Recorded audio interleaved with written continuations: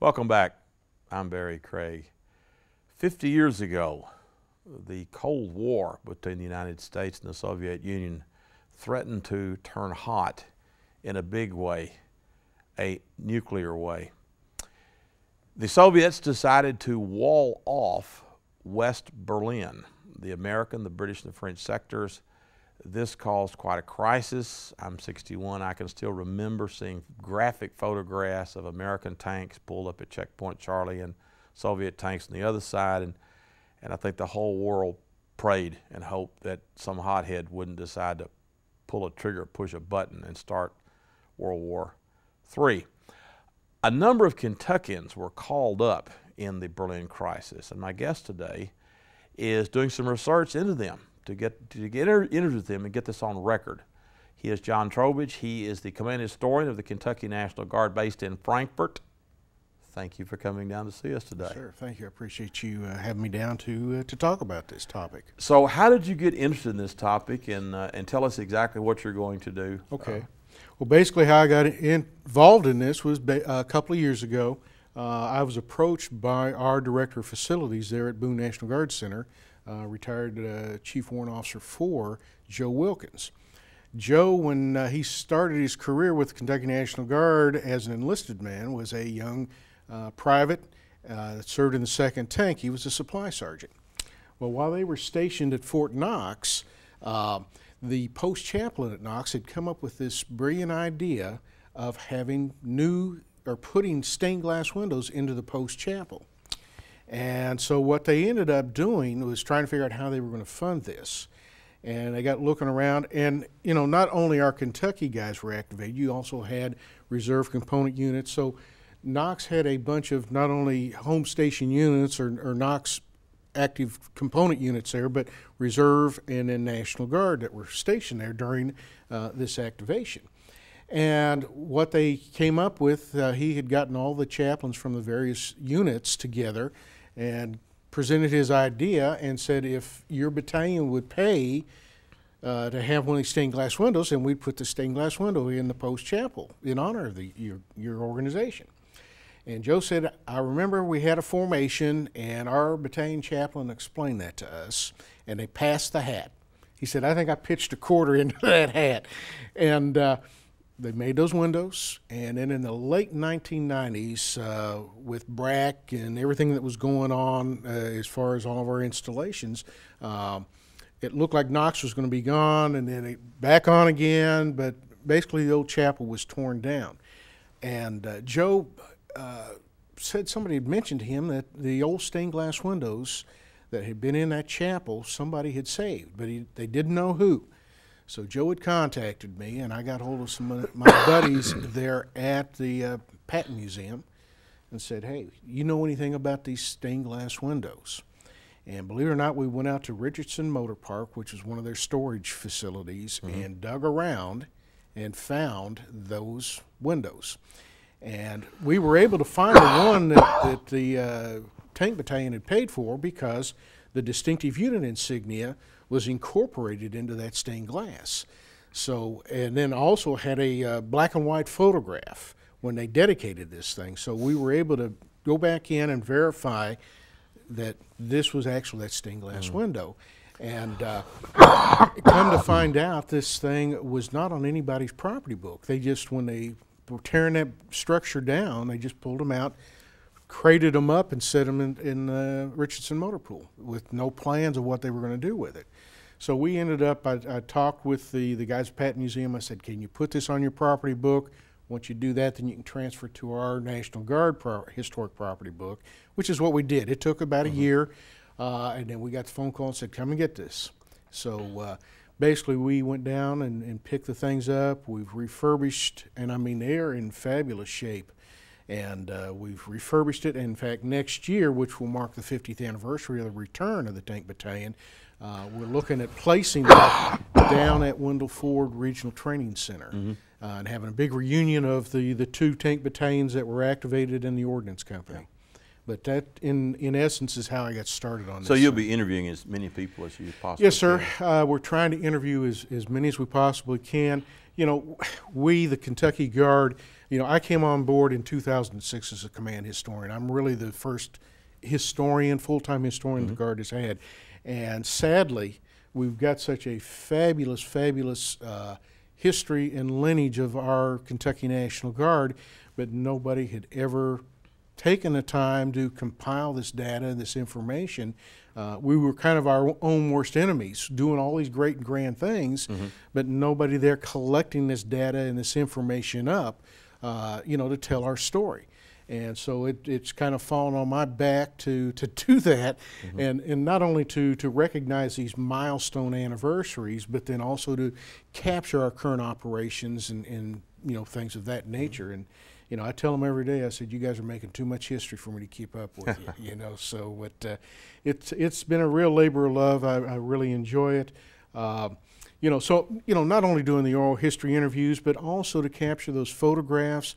Believe it or not, we've got video that some of the guys shot in color for that time frame, and you know, that has survived. We've got all that stuff. We're trying to digitize all of it.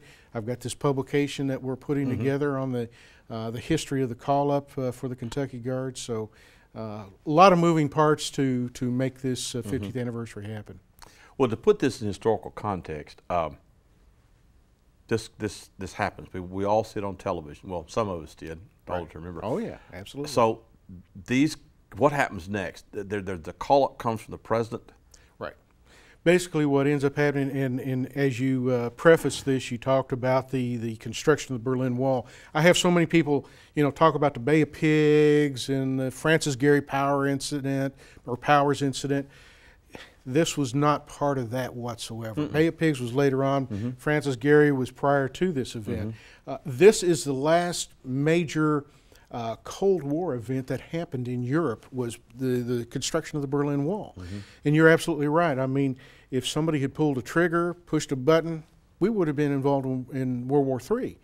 I've had a couple of these Berlin crisis veterans ask me, why is anybody interested in what we did for the Berlin crisis? We didn't go anywhere. We didn't, you know, we didn't fight in any war or anything like that.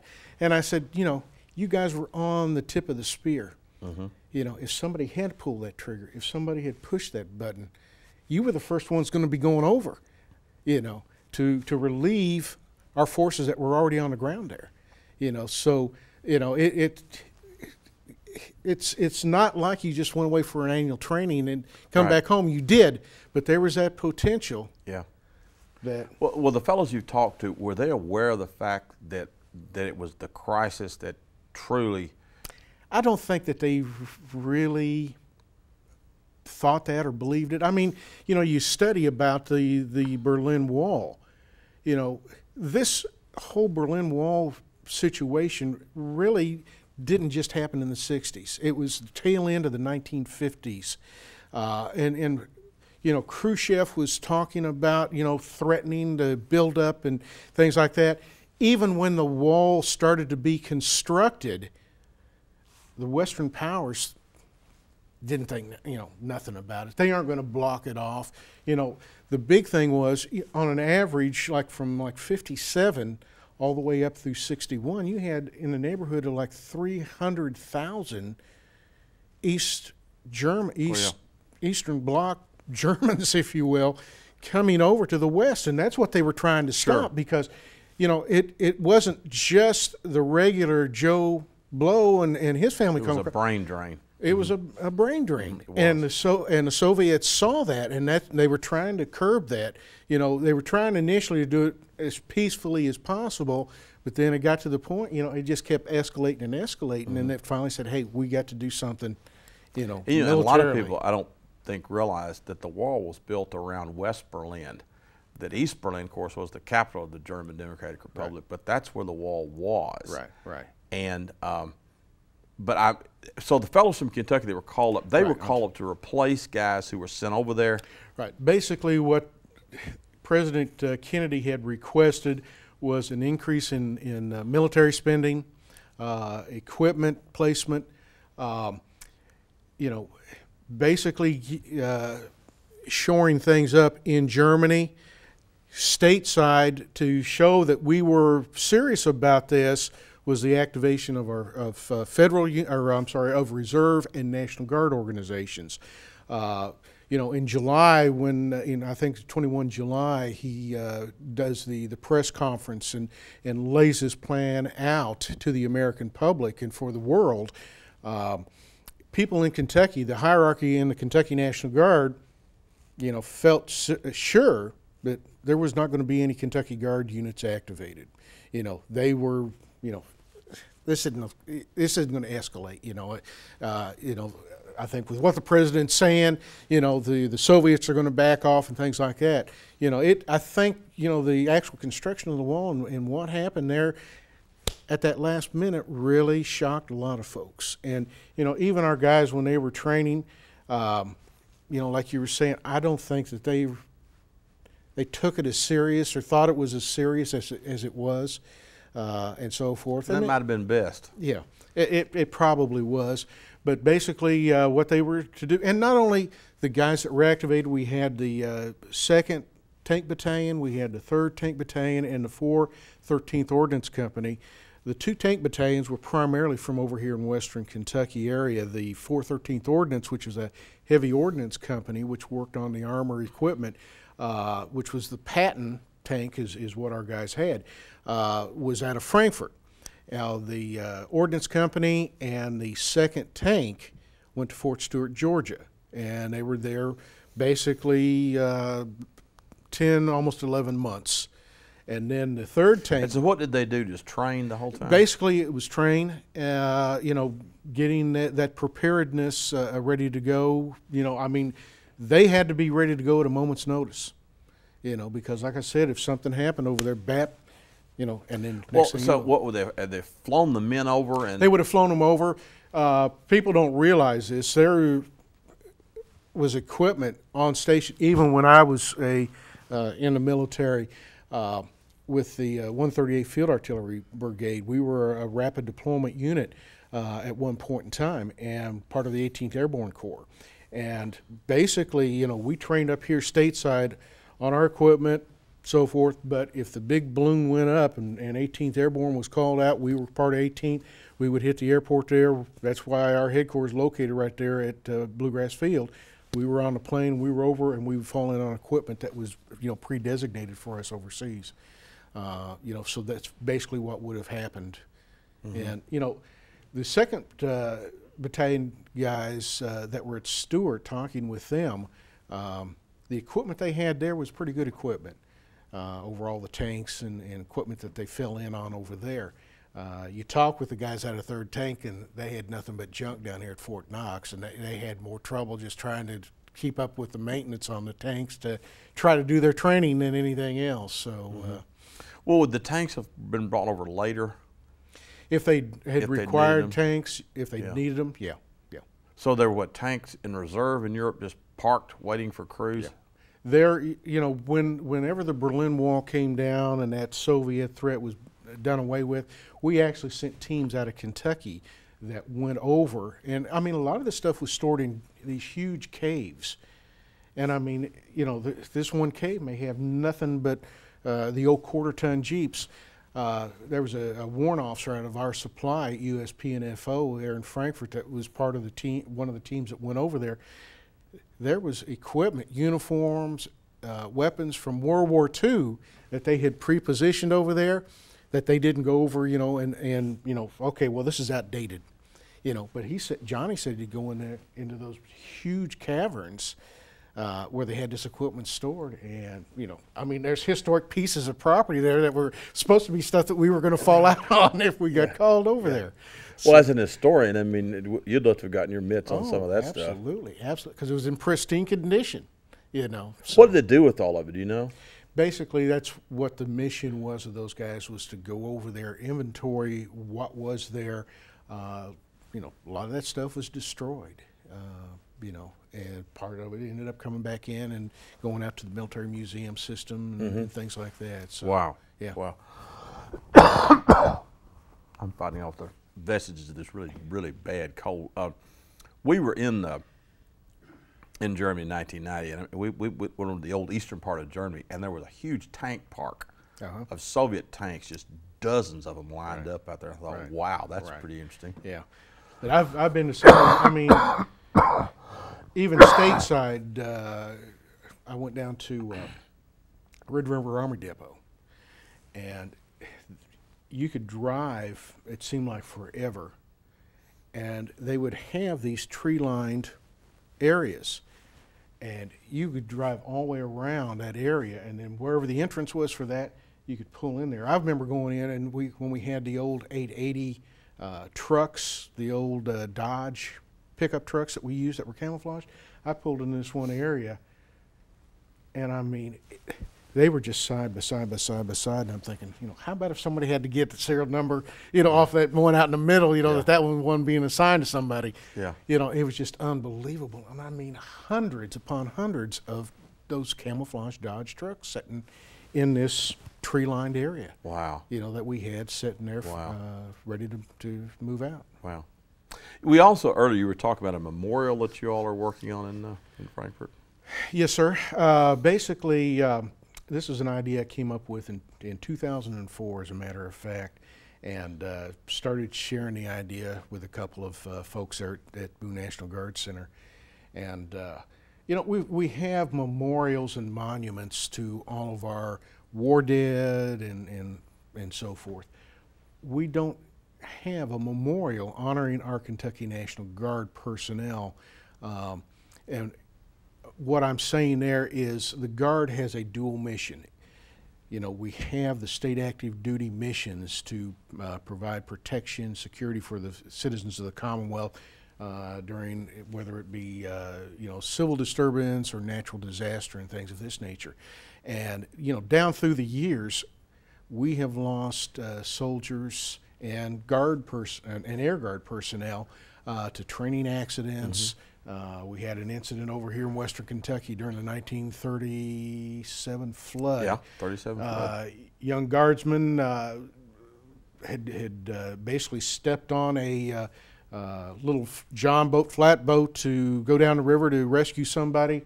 That's the last anybody ever saw of the young man. So we've had these casualties, and sadly, we've never honored these folks. And so that was my idea, was to go back in, and not only our casualties from the wars, but also to look at our peacetime mission, those young folks that have died in, supporting the Commonwealth with a natural disaster, or, whatever the case may be. And, that's where we're looking at. And, we got thinking, well, if we put names on here, where do we need to start at? Because the Guard's been here since 1792 when we became a state. And, you start thinking about the Civil War, we had, just unbelievable casualties from that.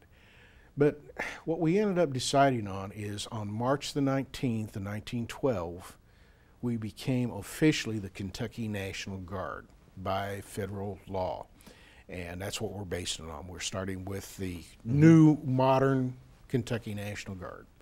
And, not that we don't want to honor those folks that served in the, we were initially the Kentucky Militia, later the Kentucky State Guard. After the Civil War, it was the Kentucky National Legion, and then back to the Kentucky State Guard up until then in 1912 when it became the Kentucky National Guard. So So the monument would be somewhere in Frankfort? it's going to be at the entrance to Boone National Guard Center. Ah, Yes, sir. okay. Yeah. Yeah. So we're about halfway through the donation process.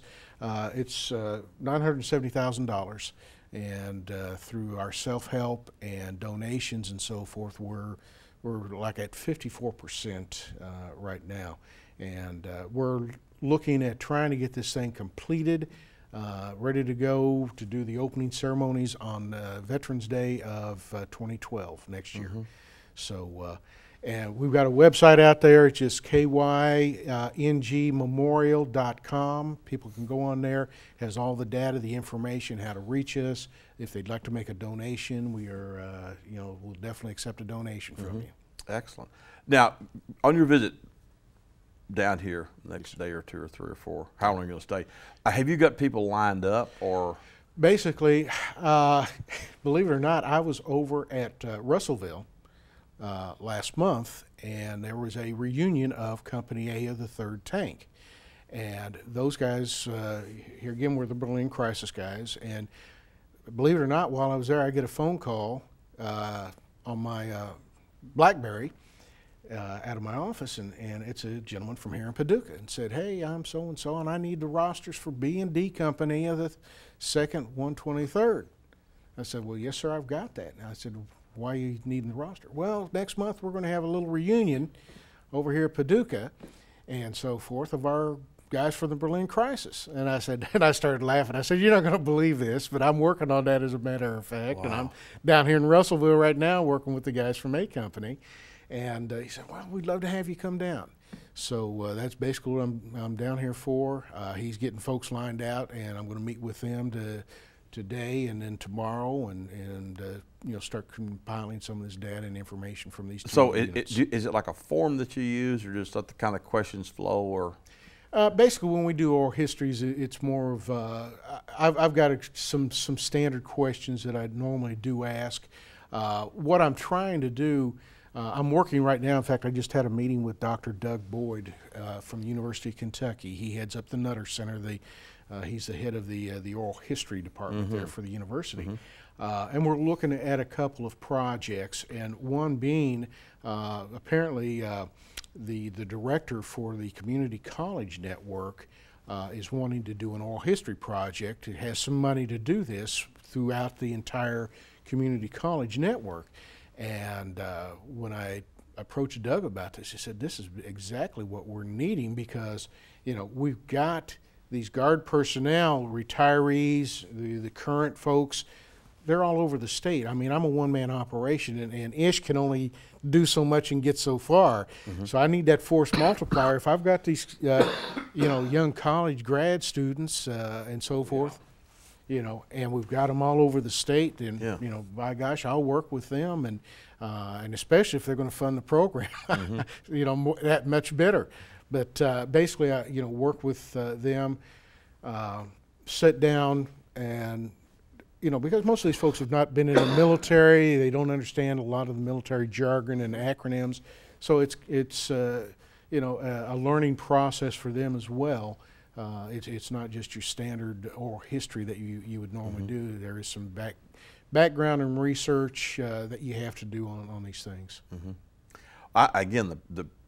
When we talked, I thought, wow, that has been 50 years ago, the Yes, Berlin sir. Wall. Yeah, absolutely. 1961. Yeah. And you think back, gosh, that's a long time ago. Yeah.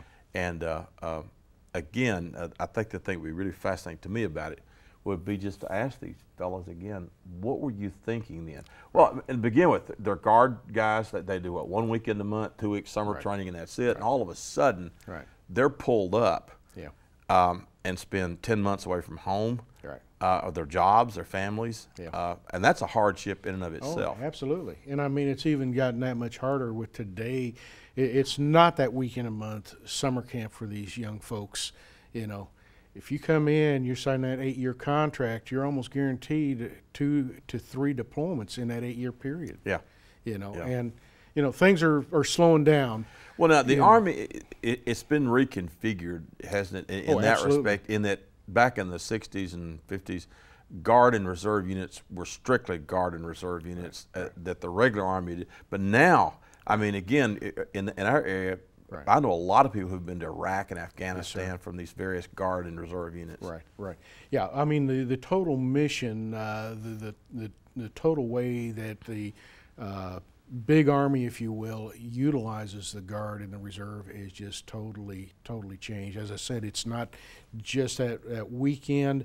A guy comes in or a gal comes in the Kentucky Guard, they send them away to their basic training, their advanced individual training, and then the rest of their career is just that weekend a month and then the summer camp.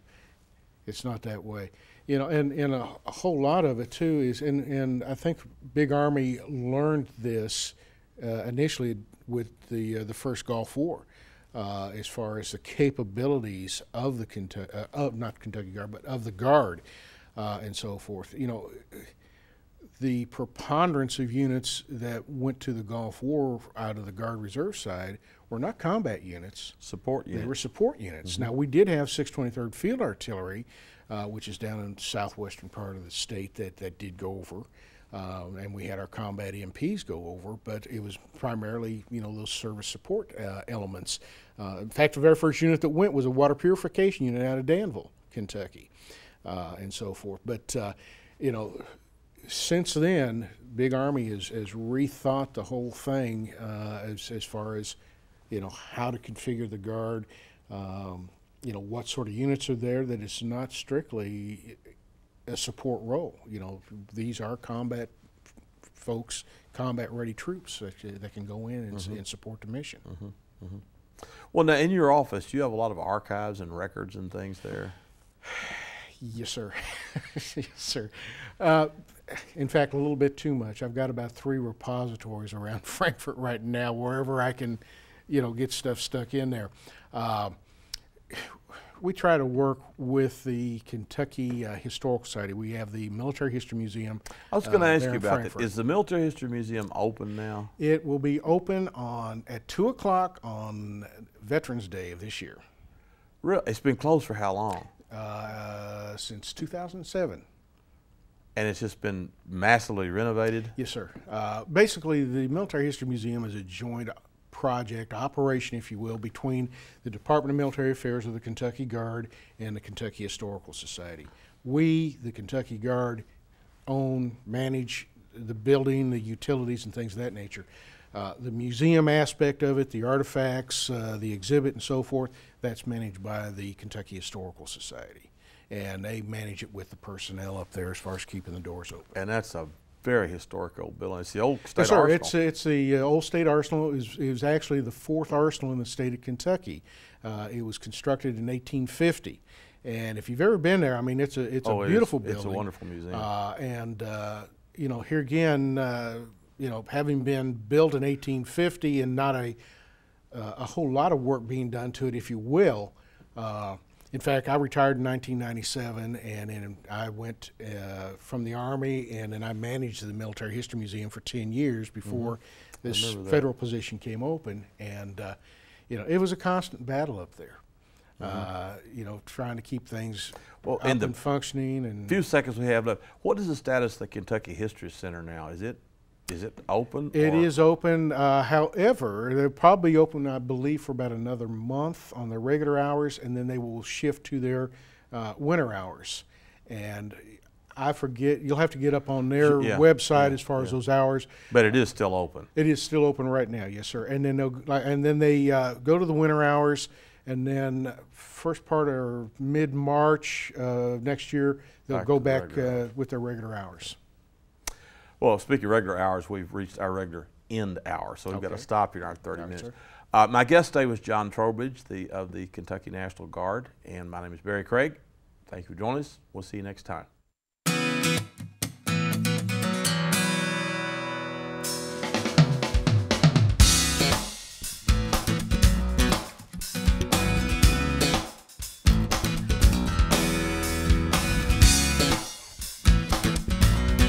Thank you.